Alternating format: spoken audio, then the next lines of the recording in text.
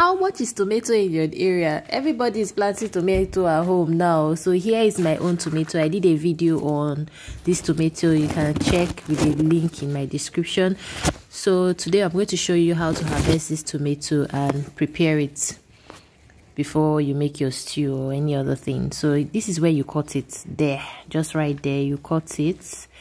And I plucked 3 that were ripe, and this is how it looks like. Very beautiful, but it's usually soft. That's my experience with it. Let's head straight to preparing this.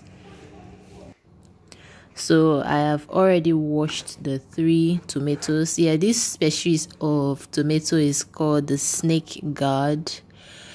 I don't know why they gave it Snake Gourd, maybe because it's long. Anyway, so after washing it, make sure you wash it clean to rid off dirt and germs from it. You're going to get a bowl and a filter. You put the filter on top of the bowl and just follow the process you can see me doing on screen.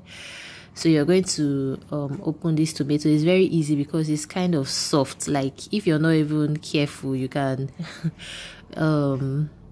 bust it open while plucking it. So that thing I removed is like the head of the tomato, and just discard it because those thread like things are strong and you wouldn't want to destroy your blender with that thread like things, and you would not even like it in your food.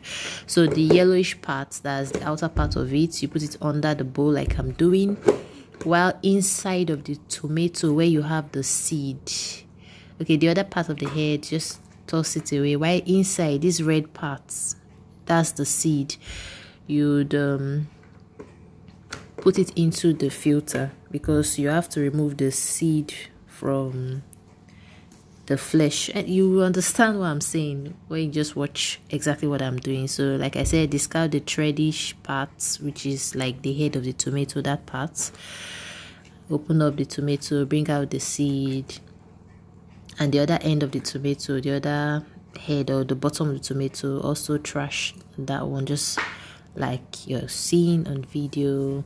Bring out all the seeds and the back of the tomato, put it under, that's in the bowl.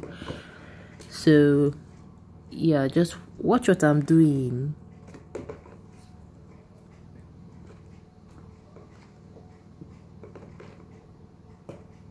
In the comment section, please tell me how much you buy tomato in my area, and it's usually the farmers market I go to.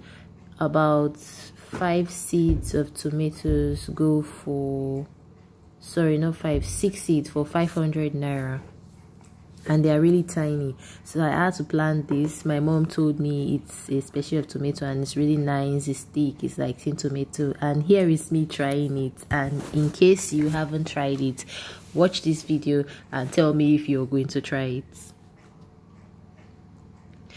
So we're done with removing all the skin or the back of the tomato, and we head straight now into preparing the seed part. So this seed part, all you're going to do is just to press the flesh of the flesh covering the seed, and then remove the seed. So you can either do it 1 1 1, which will be slow, or yeah, that's the seed. Can you see that? It's huge and very strong. That's why we are not blending it together with the tomato. You have to remove the seeds not to destroy your blender. So after that, just use your hand and squeeze, just like you do for bitter leaf. If you're washing bitter leaf, the same process. That's what you do to remove the seeds, the flesh away, to separate the flesh away from the seed. So you do that, and then take the seeds out of the flesh, because that flesh is going to also go into the bowl for blending.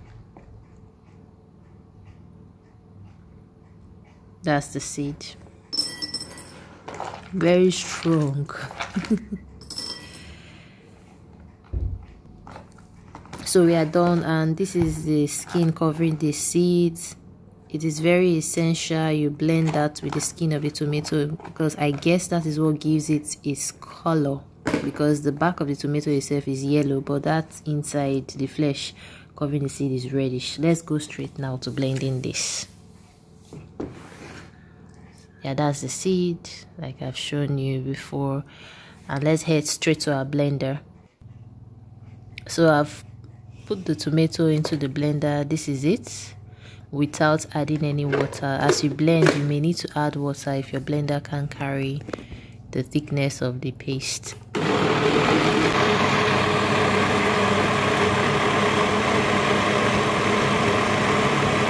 And we are done. This is our Snake Gourd tomato. Very beautiful.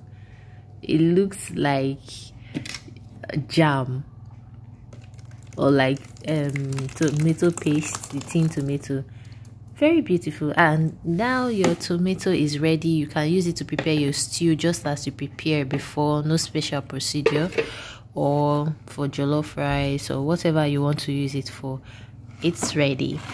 Thank you for watching, and if you're new, kindly subscribe.